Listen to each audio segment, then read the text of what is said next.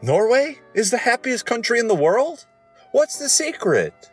Wow, I can't believe that a wealthy country with free healthcare and education, high wages, a strong middle class, and nearly a month paid vacation time by law is happy. Yeah, that's so shocking. It's like, why would you want paid vacation? That's mandatory and free stuff. That sounds like it sucks. What's going on, Modder Chodes? It's your boy Long Nail, back again with another new video. And in today's video, we're going over the hot posts from r/FacePalm. Let's get into it. Today, in Target's parking lot, guy, sign this petition for voter ID. Me, do I have to show ID to sign it? Guy, no. So, how do you know I'm a voter? We verify name, address, and a signature via the voter registry. So, you just explained why voter ID is not necessary. Yeah, unfortunately, if this hypothetical conversation even happened, the dude that's trying to get you to sign doesn't care because they get commissions for every single sign that they get. They probably 99% of the time aren't there because they're trying to really persuade you for their cause. They're probably just there because they saw a gig that said, oh, we'll pay you $1 per signature. And well, when you can get 50 signatures in an hour, that's a pretty good gig. This dude that opened a potentially dangerous bag ends up getting tackled because he walked past the explicitly marked off caution tape and the 50 patrol cars surrounding it and thought, hey, yeah, nothing strange is going on with this. Free bag. You know what I'm going to do? I'm just going to take from it. So not only is he taking something that isn't his in front of tons and tons of people that can do something about it, but he's also taking from a bag that, well, could go kabow any second. Name a color that doesn't have an E in it. I'll wait. Gray.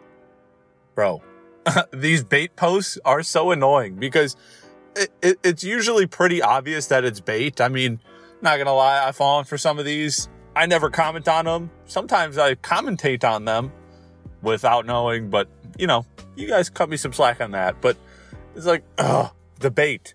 And then, of course, now here I am talking about it, so I guess it worked. I'm facepalming myself right now. Dear H&M, this is an image of 2 mirrors in your store. One on the right shows a normal reflection, my normal height and weight, 5'7", size 14. On the left, you can clearly see I appear shorter and fatter. Why on earth do you have curved mirrors in your stores?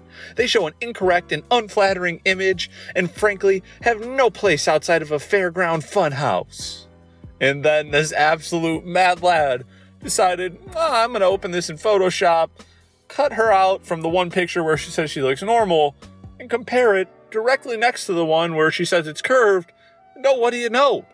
It's still her with the exact same proportions. And for whatever reason, she was just feeling herself in the one on the left and not in the one on the right. Maybe the camera angle, proximity to the mirror, whatever. But I think this one's on you. And if you have body image issues, that's something you should take up with yourself, not with H&M. Because why would they want to make you look unflattering in their stores? If anything, they're going to try to make you look as good as possible when you try on their clothes so that you actually buy them. I need you tomorrow. Saturdays are my days off. I'll be with my fiance. I'm short, and I need you to come in. Okay, how much am I getting? What? You're short-staffed, and you need work tomorrow. We call that expedited. For $39.75, I can be there tomorrow. For $13, I'll see you on Monday. Turning the tables on his boss. Now, this is a risky game to play, but I can totally see where he's coming from because it's his day off. He values that time more so than on the days that he's expecting to work. And, well, this is how capitalism works. So, either pay him or, well, deal with it. It's pretty simple.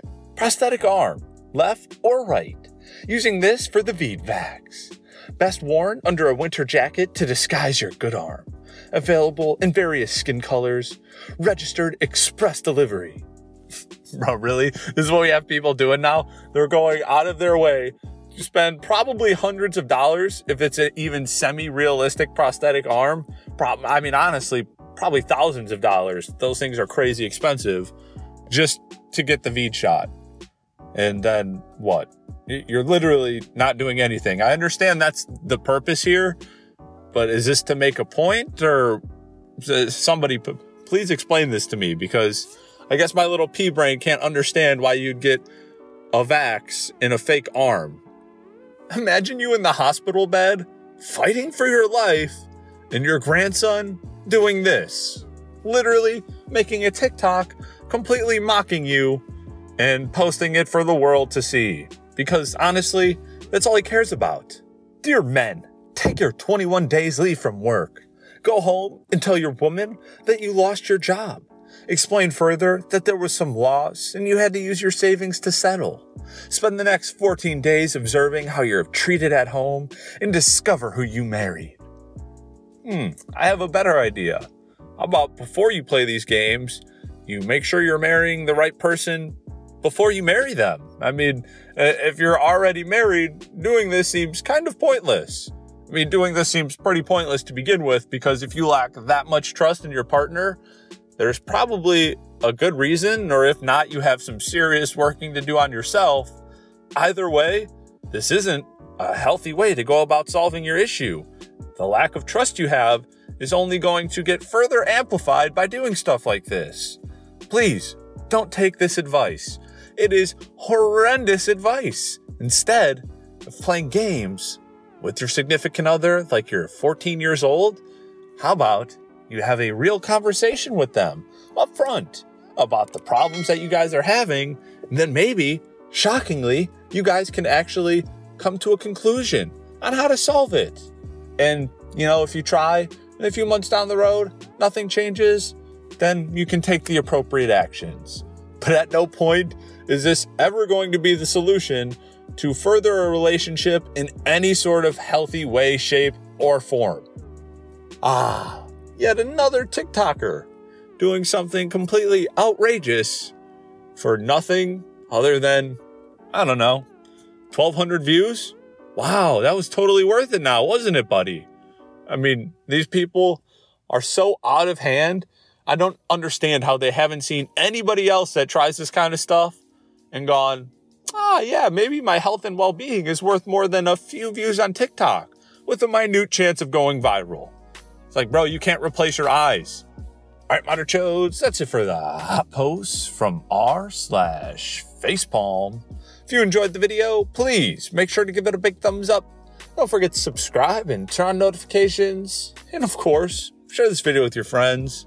And if you want to help support the channel for free, anytime you have any shopping to do on Amazon, just click the link in the description down below. Do your shopping as regular. Won't cost you anything extra. And that'll help support the channel. So I'd really appreciate it. Till next time. Peace.